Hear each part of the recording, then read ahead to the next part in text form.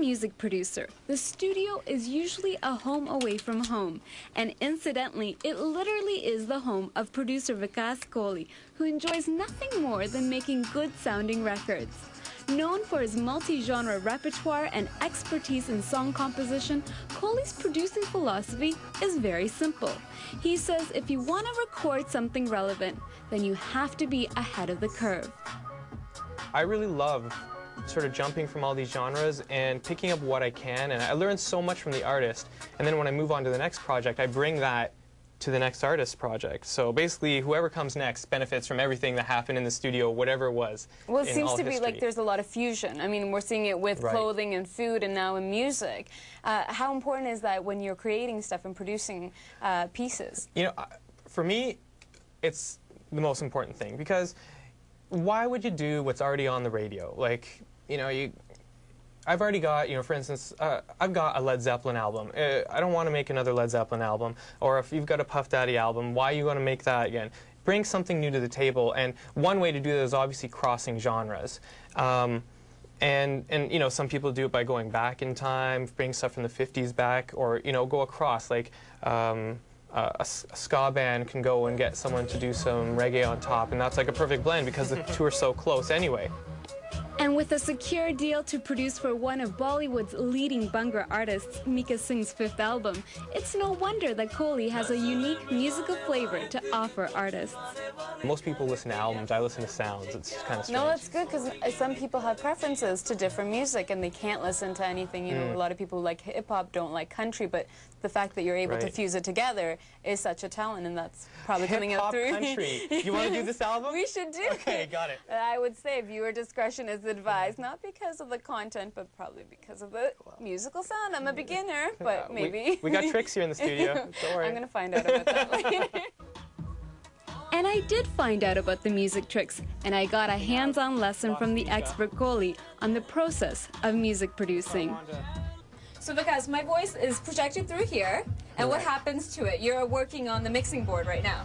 Right. Well, the mic hears whatever it is you do, and it then converts it to a signal, electrical signal. It gets converted into digital data and ends up on my hard drive. And then the software that I use, I can then manipulate the sound or just play it back and then combine it with, you know, the guitar, the drums, every other instrument, and make a song. Kohli adds that sound is nothing but air moving back and forth. This means what makes one song different from another song is the way the air is actually moving. So let's find out what else can be done with a song. We're at a mixing board and you're showing me what? I'm showing you can change the levels of the sound. Okay. So you can pull that fader down right there. Oh, wow. And so now he's gone out of the mix. Oh, wow. And then I can... Yeah, so nothing's on that track, but here, you can solo Mika if you want. If you think you want to hear more Mika, you can unsolo that and pull his fader up right there. Now he's getting louder. Wow. Okay, that's really... And there's just the music. That's really... This is amazing. So there's so many options in terms of sound and mixing the music and different beats. That's what you were talking about before. Anything you want to do, it can be done. Anything.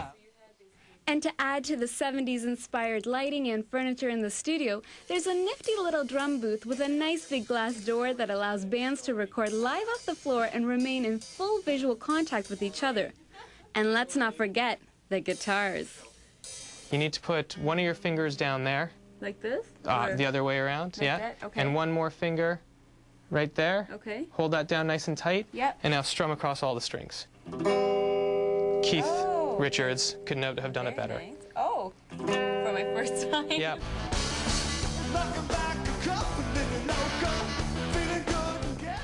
So with bands like the Responsibles, the material comes to Kohli pre-written and constructed, and he steps in to give them an outside perspective on their songs. And for rock artists like Zamir, Kohli rearranges the parts, tweaks the lyrics, and sets a creative direction for the album. And with solo artists and songwriters like Sandra and Priya, Kohli writes the songs with them. He arranges the instruments, parts, and calls in an A-list musician to record the parts. Ultimately, Kohli and the artist work together to create the unique sound. At the moment, Kohli's ultimate goal is to find and work with unknown up-and-coming artists so that he can help them become A-list artists and get them signed to a label deal. And while music is Kohli's passion, it hasn't been his only career choice. One of the things our viewers might not know about you is that you were working on Bay Street and these investment banking and brokerage firms, you know, signing multi-billion-dollar deals during the day. And then, rocking at night. Yeah, rocking at night. Like, you obviously didn't sleep much, but what triggered your departure from the business industry?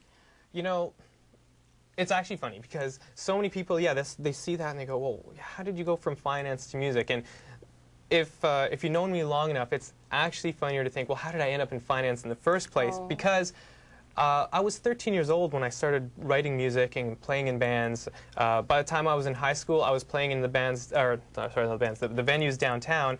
The venues that, of course, I couldn't get in through the front door because I was too young, but I could get in through the back door and be on stage entertaining all the patrons. And then, you know, I had this strange departure in finance. I actually thought it would be kind of neat to see what would someone with sort of an arts background do in a business world. And I thought, and what's the most businessy thing I could think of? Investment banking, right? You know, shirts, ties, the whole deal. But Kohli didn't stay away from the lure of music for too long. It was actually the day that I wrote my last exam for my CFA charter. I wrote the exam, and the next day I opened Fat Labs because I said, oh, now I want to do what I wanted to do. And his Fat Lab studio is a creative place to mix, record, and master songs. And let's not leave without finding out what's behind the name Fat Labs. Well, the name comes from the idea of I want the studio to be a very comfortable and creative place for artists. I think that's the best way to get the music out of them. And so the idea is that it's like a bit of a laboratory here. You shouldn't be afraid to experiment with the ideas. Crossing the genres, for instance, as being one type of experiment. So that's where the lab comes from. And the fat is, it's actually kind of a slang term for musicians, not PH, but with an F, right? Which, it just, musicians use that to describe sounds that are rich and full. So I thought, you know, good sounds, creative place, Fat Labs. Put them together. Exactly. Oh, wow. Mika Singh's album is set for release in the next couple of weeks, and if you are an aspiring singer, or perhaps if you've ever wanted to be a rock star, then check out fatlabs.com. For Bollywood Boulevard, I'm Veronica Chail.